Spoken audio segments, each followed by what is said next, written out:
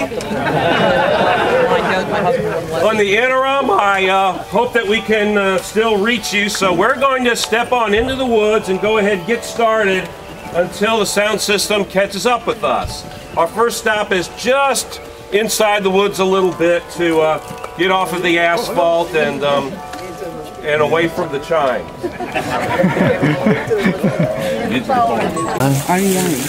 Welcome to our Gordon Flank Attack program. One of the first questions that I was asked is something you are probably all considering or wondering is, are we in National Park Service property, and why did we gather at a church if we are? The last time that I ever had a large group out here of equivalent to this size or close to it was for a Friday evening History at Sunset program. And my assistant was Jake Struhelka, who's in the rear of the audience right now.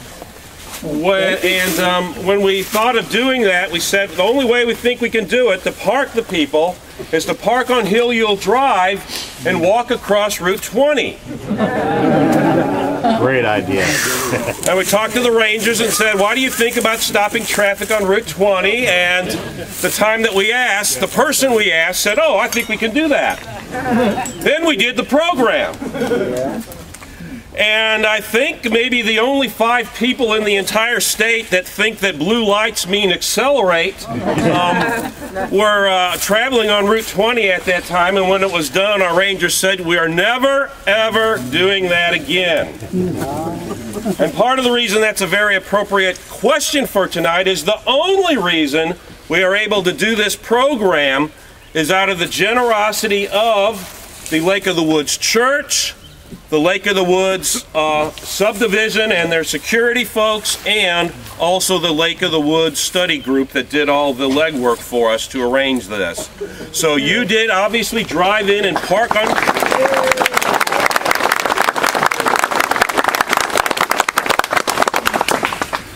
So you obviously parked on private property, but almost as soon as we stepped off of the parking lot, we are in the park. And there is a trail system here that begins from the Wilderness Exhibit Shelter if you ever want to take this on your own. Okay. Now, don't have to give too many warnings for this trail. It's a pretty good trail. There are going to be times when, because of the size of our group, you may need to step off of the trail, as many of you have already done, so just please do watch your step. And yet, I don't know if ticks are out yet, but just so you know, if you're not residents of the area, ticks are these little bitty insects about the size of a head of a pin, or some of them maybe 5 times that size, and they can carry Lyme disease.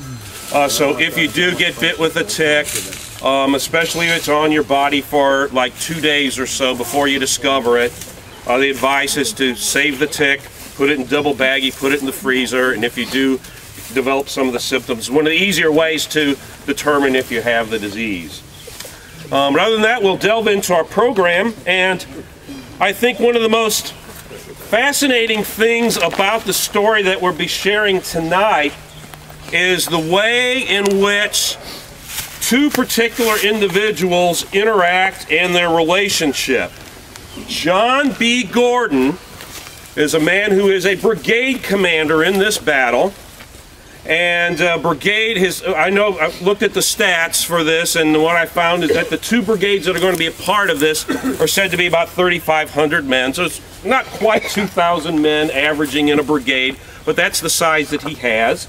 And his superior, who is a man named Jubal Anderson Early, who would command probably somewhere in the neighborhood of 7,000 to 8,000 men.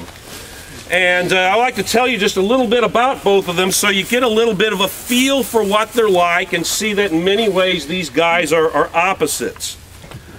A former staff officer of John B. Gordon would say this about him, said the men felt that the general was not merely a superior officer, but a friend and in a degree a kinsman. And he went on to tell this little story as an example. He said, once a Georgia youth, gawky and shamefaced, came to the general's tent and asked to see him privately. The private had trouble and a lover's quarrel to smooth with an absent sweetheart in Georgia. And what Gordon did was write a letter for him to smooth things over. And as we shall see, that is not something you would expect Jubal Early to do. A couple of other things about John B. Gordon. Stephen D. Lee tells about John Gordon at the Battle of Antietam, saying he had the God-given talent of getting in front of his troops and being able to lead them into the jaws of death. So we see in one story a very kind-hearted man that cares about his soldiers. On the other side, we see this very brave, lion-like man out on the battlefield. And another account of Gordon, this one attributed to him at Gettysburg, said, standing in his stirrups, bareheaded, hat in hand, arms extended, and in a voice like a trumpet exhorting his men, it was superb, absolutely thrilling. So he can also inspire his troops as well. So in a nutshell, in Gordon, I see somebody who's very affable, he is charismatic, he's motivational, and he is non-military trained. This is a man who is a lawyer and spent much of his time before the war running a family mining business in northwest Georgia, northeast Alabama, and the point where it meets with Tennessee. So it's a little bit of a caricature of John B. Gordon, our division commander that we'll be dealing with tonight. Now for a little bit about Jubal Anderson Early. First, his nickname that Robert E. Lee has given to him is Bad Old Man. Taking a look at Jubal Early in his younger days when he was at West Point. Armistead, what the heck's his first name? Lewis Armistead would be, and I didn't check up to see whether he was suspended or expelled from West Point, but one of the reasons why he left West Point when he did was because he had hit Jubal Early over the head with a plate.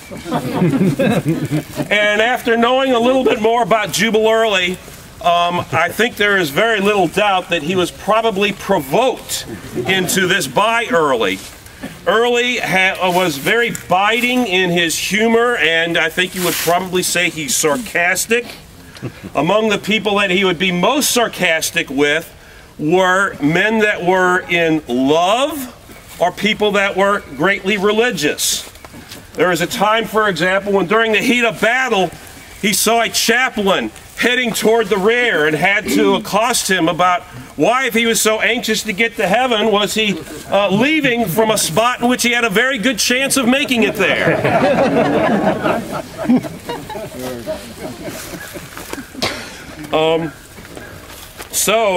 That gives you a little bit of a feeling of what one other thing I was going to add. He also has, as you might imagine, going along with this, a very foul mouth.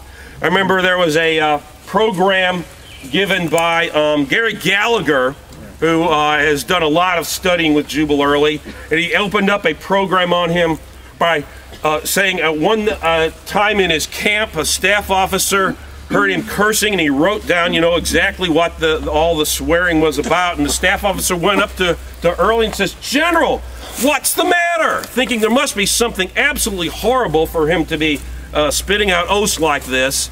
And what had happened is that he popped a button off of his uniform jacket. That was the reason for all of his oaths. So it gives you an idea of just what he is like. In the first battle in which John B. Gordon served under Jubal Anderson Early as a division commander, so again, Jubal Early as division commander, Gordon, one of the brigade commanders, was during the Chancellorsville campaign, and they were engaged in the Second Battle of Fredericksburg, as later on I'll share with you, he's making reference to the Battle of Marye's Heights. And in their very first action, they came into conflict right away. An order was issued to Gordon, which he was apparently supposed to make some kind of an adjustment in his line, and he misunderstood and thought that he was supposed to go forward.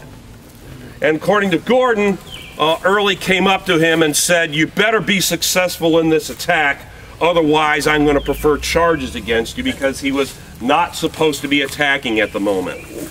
The two would often find themselves at other sides of arguments and discussions, and that would continue even after the war, particularly when they put down their swords and picked up their pens.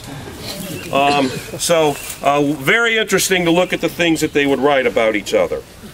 And as we'll see at our next stop, this battle is no exception for these two men. Now, a little background before we pick up what happened here tonight. For John B. Gordon, his first experience in this Battle of the Wilderness was on the first day of action south of the Orange Turnpike. Different historians argue about exactly where he was. I place him in the Higgerson Field. Some have him further north in Saunders Field. He had a very important role in helping to stabilize the Confederate line at a time when it was in some danger in the opening phase of the action, fight across Saunders Field and Higgerson Field. But then later in the day, he is shifted up all the way up into our vicinity, placed on the extreme left flank of the Confederate Army. On the day of May 6th, the day 150 years ago today, there is actually quite a bit of fighting in these woods. We generally don't hear a whole lot about it. They were generally small scale and didn't have much of an impact on the battle per se. But the fighting got started at about 4:30 in the morning. As you may know, the Union plan was to attack at 5 o'clock in the morning. Our Union forces in this area are the 6th Corps under John Sedgwick, and Sedgwick showing a little bit of his humor when the Union Army is preparing to attack at 5 and the Confederates start attacking him at 4:30. He makes a comment that the Confederates' watches must not be set properly. So fighting gets started a little bit at 4:30 or so in the morning, and when it eventually dies down some, John B. Gordon, being here at the end of the line, decided to do what any prudent person would do, protecting the flank of the army, and that is try to see what he can find out about the troops around him. When you're at the flank of the army, you want to make sure that area is protected because it is so vulnerable.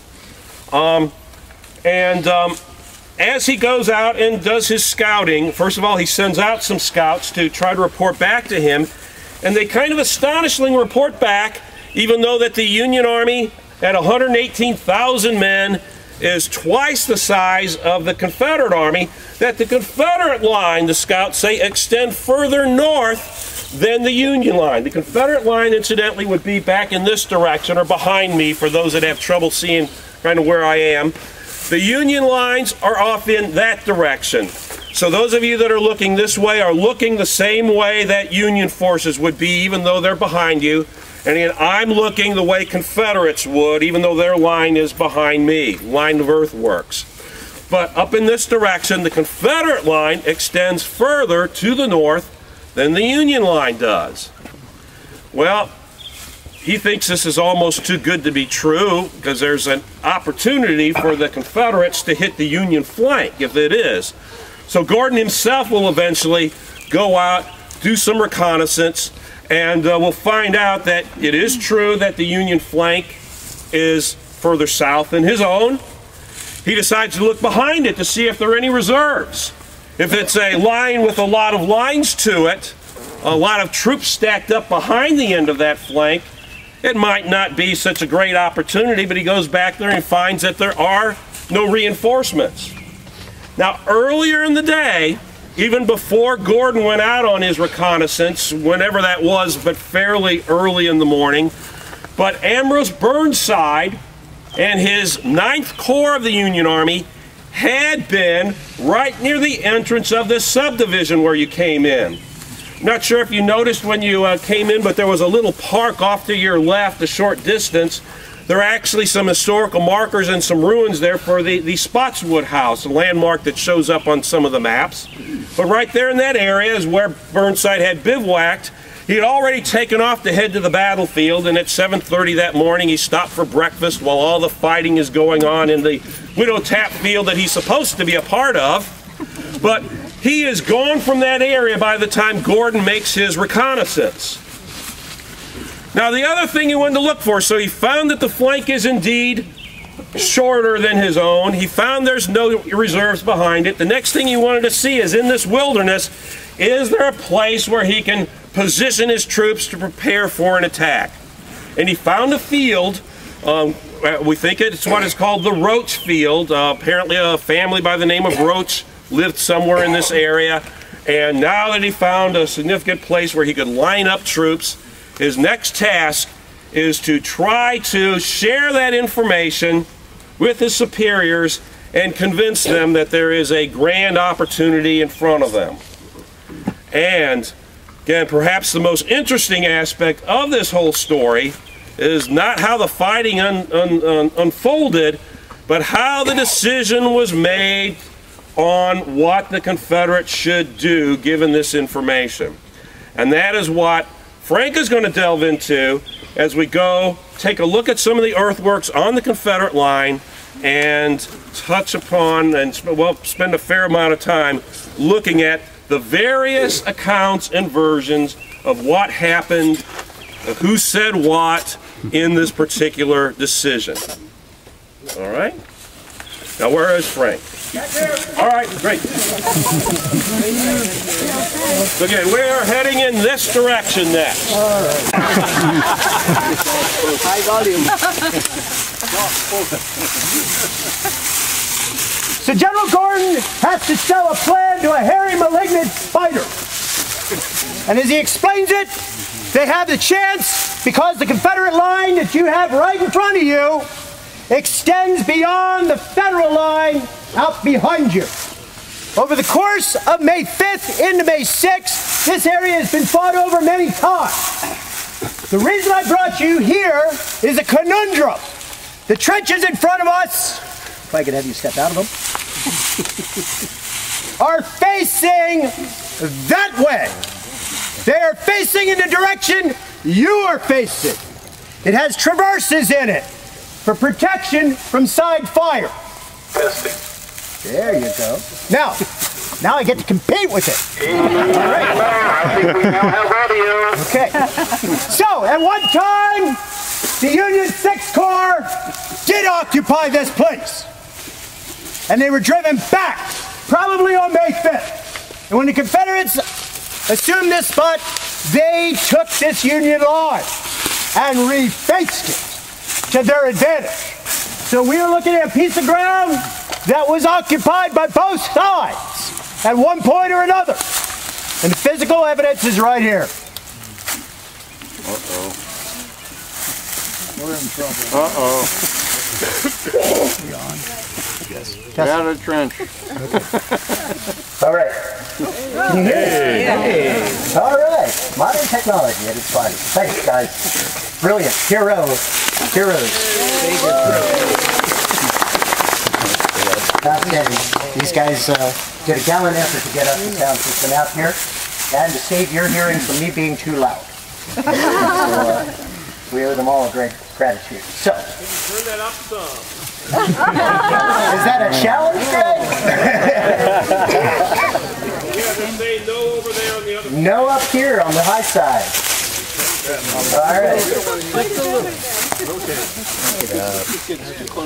Incidentally, could you guys hear me before?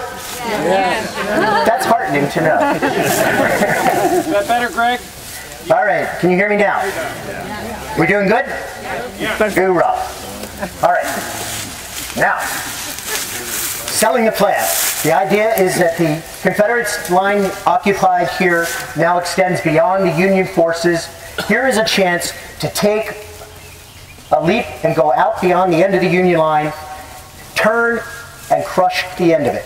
They're going to propose at this point to take 2 Confederate brigades, including Gordon's own, and put them out on the end of the Union line. It's like a large capital T. We're going to cross the T. But that's not the entire plan, because 2 brigades is small, and we are looking for something vastly bigger. So the plan is, according to Gordon, that as the 2 brigades strike the Union line, rout them out of their line, and the Union troops start to retreat back towards Saunders Field, back towards the south, up along their trenches, they will be unmasking more and more of the alternative Confederate line opposite them. That unleashes the Confederates there to jump into the attack and add weight to the overall. As it was explained, as each of Sedgwick's brigades gave way in confusion, the corresponding Confederate brigade, whose front was thus cleared of the general line, was to swing into column of attack on the flank. Good attack? Good idea? All right, let me ask you. When we started this attack, we had 2 brigades that are our front runners crossing the T. As the attack proceeds up the hill and goes down the Union line, I should say, how wide is the front? How big is the attack? It's still 2 brigades, folks, because everybody else swings in behind it. So it's still the 2 front runners that are going to be the 2 front runners. If the Confederates along this line jump in prematurely and try to unhinge those Federal troops opposite them, if they succeed, that means they're in front of the 2 front runners and an obstacle to the 2 front runners. So if they get behind you, they don't participate. If they get in front of you, they make sure you don't participate. So this is a very tricky venture, but Gordon thinks that it can work under the circumstances of the wilderness. So he is going to go and sell this idea. He's going to send a staff officer, a man named T.G. Jones, off to General Headquarters to feed this to the Confederate 2nd Corps Commander, Richard Stoddert Ewell. T.G. Jones didn't find Ewell at headquarters, but he did find the division commander, Jubal Early. And according to T.G. Jones, that Early condemned the plan, addressing Gordon's staff officer, quote, rather sharply. So he was not at all impressed with this pitch for an attack, even though Gordon himself assured that, quote, the greatest opportunity ever presented to Lee's army was right there in front of them. And that's pretty disarming hyperbole. The greatest? Just a year ago in these woods, we had Stonewall Jackson's flank attack. But Gordon thinks that he can do something on a smaller scale and build it to a much larger scale.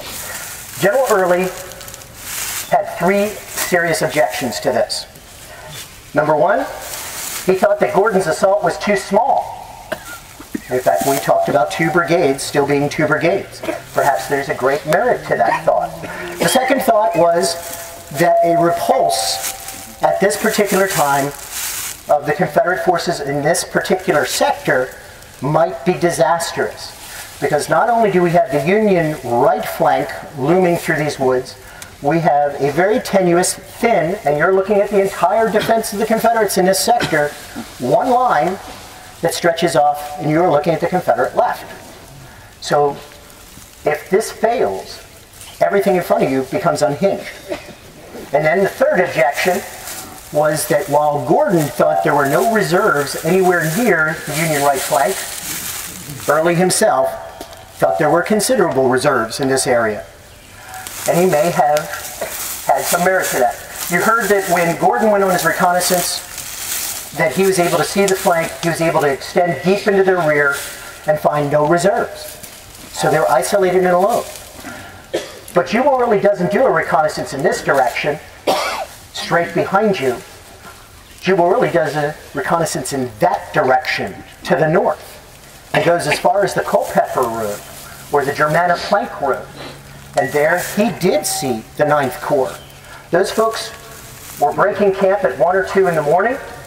They were supposed to get down to the Wilderness Tavern and get into the fight down on the southern end of the battlefield. And remember, that attack was supposed to start at 5 a.m. And as you heard from Gregg, Ambrose Burnside, likened to being a rather pleasant, plump abbot, was being pleasant and plump while having breakfast. His troops don't get on the road past Wilderness Tavern until after 7:30 in the morning. So if his vanguard is getting down there at 5, and his tail is not getting through there until after 7:30, that means that at 7:30, or prior to 7:30, the road up north of us was filled with Union troops. So in the small circle of schemes the Union flank is open and there are no reserves. But in the bigger circle of things, there is almost an entire Union Army Corps sitting above us. And that's the objection. So, sales pitch number 1 fails. And they are dressed rather sharply. Gordon wasn't about to give up. 8 o'clock in the morning, he leaves here and goes to General Ewell's headquarters to pitch it in person. There, he is going to find Jubal Early, his nemesis, and his corps commander. He's going to go ahead, make a tremendous pitch for the opportunity here, and at the very same time, Jubal Early is going to make a pitch that this would be a disastrous consequence. Jubal Early's answer was that not only a repulse at this point would be disastrous to the left wing of the Confederate Army, it would be disastrous to Lee's entire army. Now, this is 7 o'clock in the morning. This is 2 hours after the Widow Tap venture happened just on the southern end of this field. So disaster is a reality that was visited already this day before we had this conversation. According to one of the staff officers who works for Richard Ewell, his son-in-law by marriage, Campbell Brown, he said that Richard Ewell actually agreed with Gordon, but was talked out of it by Jubal Early in his earnestness. So as much as he wanted to agree with Gordon, he backed down from Early. As they continued to talk and argue rather vehemently, Richard Ewell decided the only way he could arbitrate between Gordon, the brigade commander, and Early, the division commander, was to do his own reconnaissance.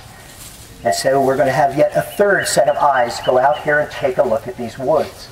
Unfortunately for Gordon, Richard Ewell can't do it right away. He has other obligations before he is able to come down here. And that's going to prevent him from getting down here until the afternoon. When Gordon left this meeting, he was deeply, deeply hurt, frustrated, and angry. According to him, he confided to one of his staff officers, General Early evidently didn't believe a word of what I told him, of what I had seen myself. And so he had to go back to his own headquarters and wait. Ironically, Gordon was soon confronted by the wisdom of Early's prediction. Because no sooner does he get back to where we are than a small group of Confederate cavalry above us, the 1st North Carolina Cavalry, is going to report that this position is being flanked, in turn by Federals. That message was handed to Gordon, who was commanding the flank. He dutifully sent it back up the chain of command, but the ever dogmatic and decisive Gordon had to add a little coda to the bottom of this report. He wrote, "This must be a feint. And I still think it best to make the move I spoke of, and it will check any move to our left, and if made, I should like the order at once. I could feel for them very soon, and then, if necessary, look after this flanking party." So his answer to being flanked is to flank the Federals, isolate the flanking Union troops, and force them to either withdraw or be surrounded. So, in fact, we just made pitch number 3 that we should do a flank attack. And it didn't even get an endorsement from Early. He had already made up his mind it wasn't going any further. At about 1 o'clock in the afternoon, we're going to add another Confederate brigade to strengthen the defense, not the offense. And that's a brigade of North Carolinians led by a brigadier named Robert D. Johnston. As Johnston's men file onto the field at 1 o'clock, they're among the latest of the latecomers for the Confederate Army here. They have been, just as recently as yesterday, 150 years ago, down in Taylorsville, which is just 20 miles outside of Richmond. They pulled an all-nighter. They showed up on this field on May 6th, dog-tired and exhausted. And the first thing they do is shuttle them off the roads and into this remote corner of wilderness to extend the flank and guard. Gordon looks at the newcomer as yet another opportunity to pitch his agenda. So he is going to, at 1 o'clock, again appeal that now we've reinforced this, we have even more strength out here, and our line extends even further beyond the federal line. Here's our chance to make it happen. Now, that doesn't go anywhere for the moment, because everything hinges on Richard Stoddard Ewell. General Ewell will eventually be able to take care of all his other business and hurry down here and take a look for himself. By the time he comes out here and visits this site, the Union flank is still dangling, and the Union 9th Corps is nowhere to be found. So that has disappeared. In the course of this, even Jubal Early is going to change his mind because he was afraid of Union reserves. There are no Union reserves. He was afraid that Gordon was too small, but now it's late in the afternoon, and as darkness starts to descend upon us, if Gordon strikes and the Union Army is given a chance to regroup and strike back, that would be a difficulty. But it's now so late in the day that Jubal Early doesn't believe that the Union Army can reorganize and counterattack. So we've negated that. Here is a chance to actually consider a flank attack. Something that we proposed first thing in the morning is now starting to become a reality in the late afternoon. According to Richard Ewell, he is the one who decided they should make this attack.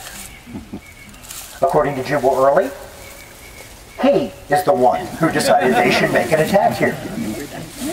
According to John Brown Gordon, Robert E. Lee is the one who decided they should make an attack.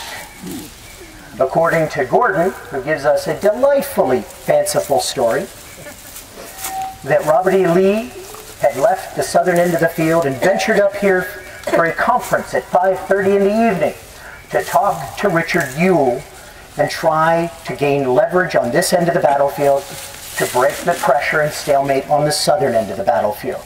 They were preparing to make a massive grand assault on the southern end of the field to capture the Brock Road. They wanted something of equal substance and significance on the north side of the battlefield.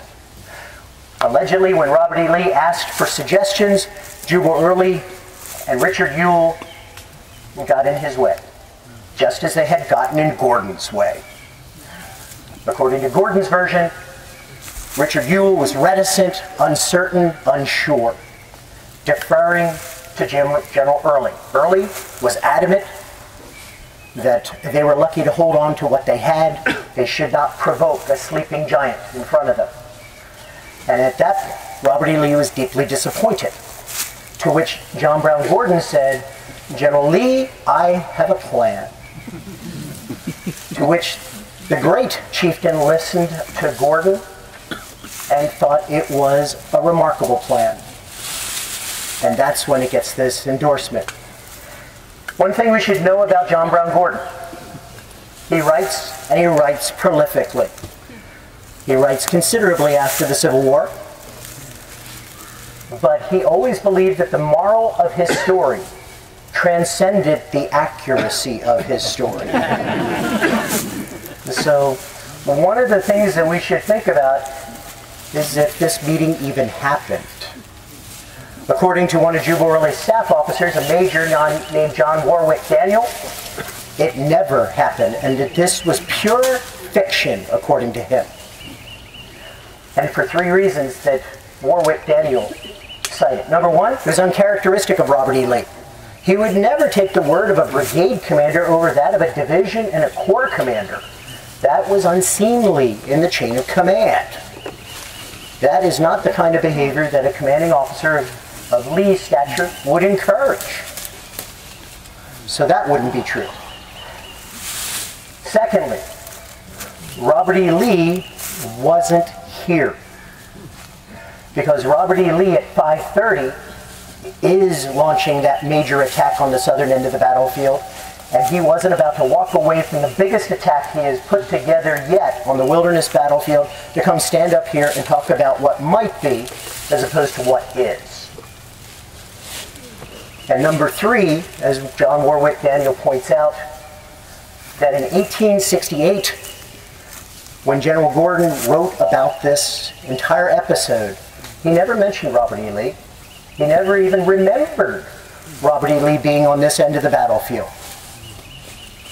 But in 1903, he not only remembered Lee, he remembered all the details and the dialogue that went with it. So 35 years cleared his memory somehow. In truth, Robert E. Lee will visit this end of the battlefield, but he will not visit this end of the battlefield until May 7th, tomorrow. On May 6th, he was on the southern end of the field. Now, does that mean that Robert E. Lee didn't weigh in on this? Not necessarily. Because remember, Richard Ewell couldn't do a reconnaissance because he had pressing business. What is the pressing business? The pressing business was that he was summoned to the southern end of the field to talk to Robert E. Lee. General Gordon wasn't privy to this. Jubal Early wasn't privy to this. General Stoddard Ewell is going to be the one who's going to be there. And as they talked about possibilities for the north end of the field, a flank attack very well may have been mentioned. A flank attack very well may have been encouraged. But Robert E. Lee was not going to make it a necessity because he had not seen the ground and was not familiar with the setting, the context. So it really boils down to the Confederate 2nd Corps. Richard Ewell is going to do a reconnaissance. Jubal Early is going to realize that all his caveats have been met. And so we have gotten to the point where the sun is starting to create deep and long shadows in the wilderness. And at this point, they give the go-ahead. It doesn't matter whose idea it was. It doesn't matter who's going to give the approval and who didn't. Because regardless of who desired to take the credit for what happened at this particular moment in the wilderness, in these conditions that we're looking at, 2 brigades of Confederates left these trenches and crept stealthily off to the north to get well beyond the Union lines. And do it while they're not being detected. Gordon, regardless of everything he has transpired here during the day, is finally going to get his way and get his chance to make his mark. And with that, I'm going to turn it over to Gregg, who's going to show us the payoff for all of this effort and fighting just to get the plan approved. Gregg. All right. Moving. Moving. Work preservation message, which I normally been doing, and of course I forgot for this one, but we are now upon the Union Earthworks, and please, no matter where you happen to be, whether it's in a national park where it's a regulation not to stand on earthworks or any place, whenever we stand on earthworks, what we help to do is compact the soil, and when we do that, that means that the plants that are growing on the earthworks, their roots cannot penetrate into that hard compacted soil, and since those roots are not holding the soil together when it rains, then that earth will start to wash away. So the best way to make sure that earthworks are preserved for future generations to be able to see is to look at them from a distance and not get close enough that you may possibly stand on them. But part of the Union earthwork line is directly behind me.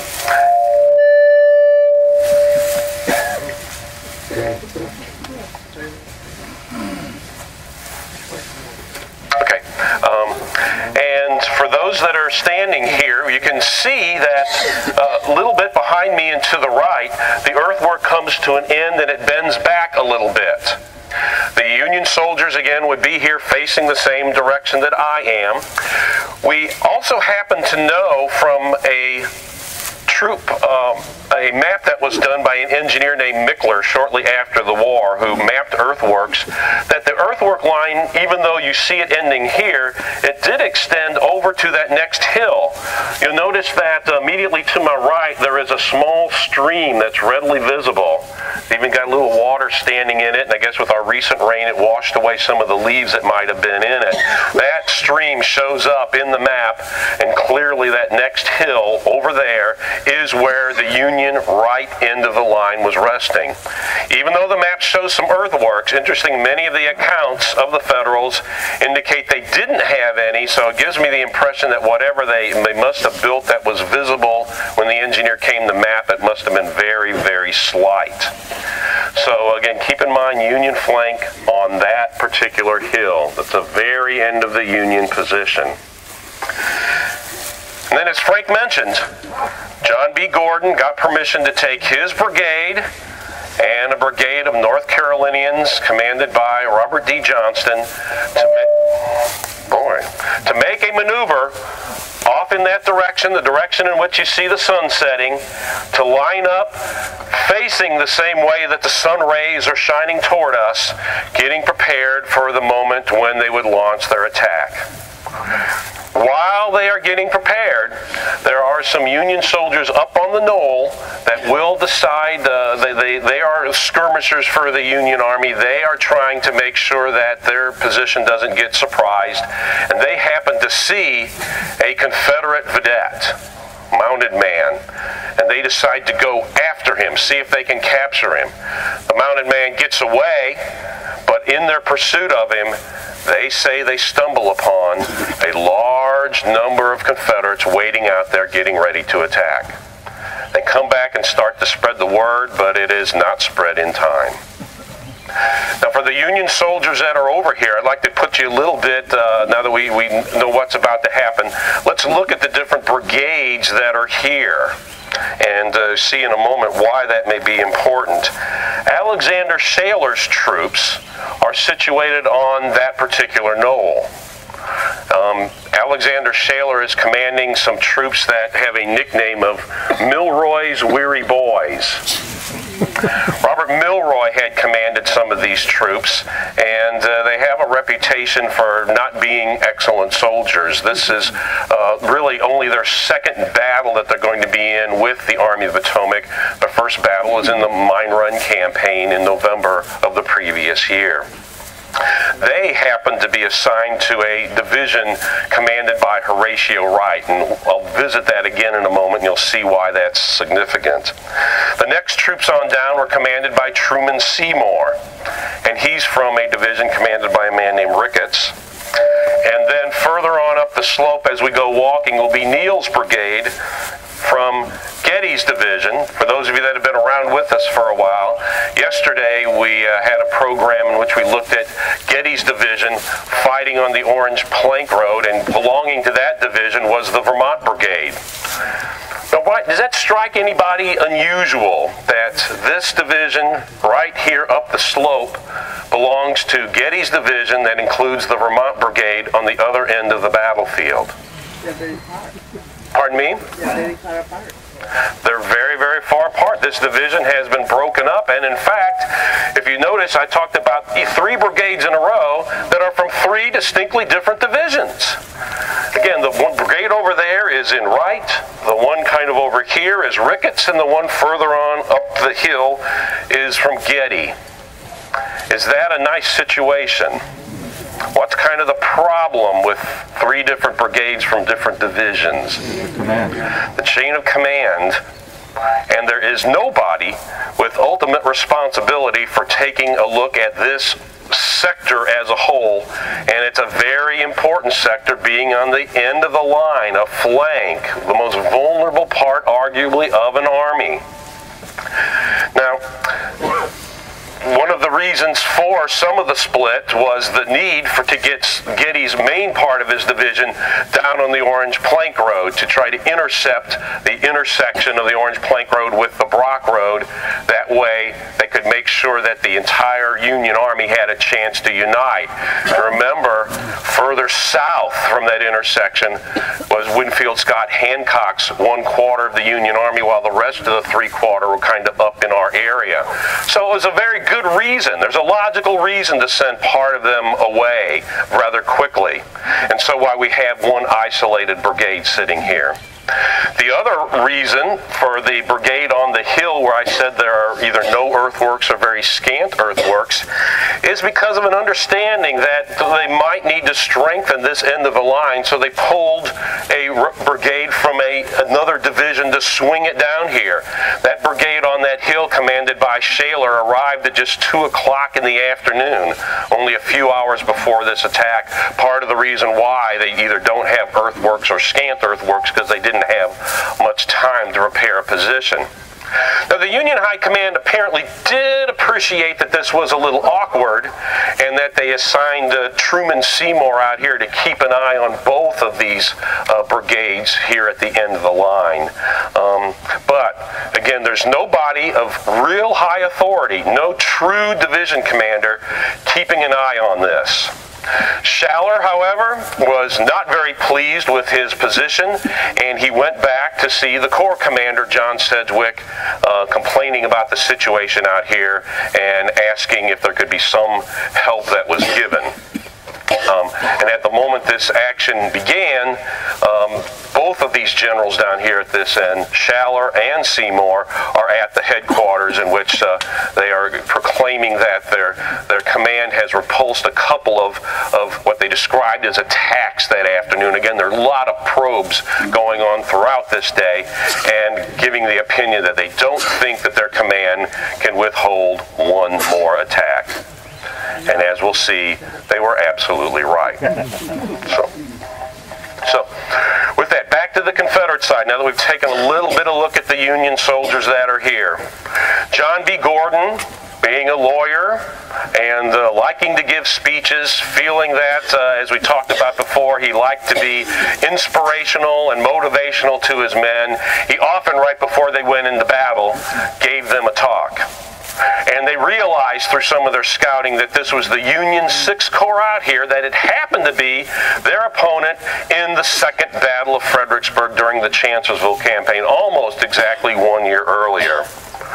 A sergeant by the name of Francis Hudgens recalls what the speech was on this morning, or on this afternoon, and Gordon got up to them, apparently addressing in the thickets of the wilderness, perhaps addressing each regiment on down the line. But when he got in front of his 38th Georgia, he said, "38th, this is 6th Corps we're going to attack. The same fellows we fought on Marie's Heights. Those that we didn't get then, we want now." So with that motivational speech, Gordon's men and Johnston's will kick off their attack. Now,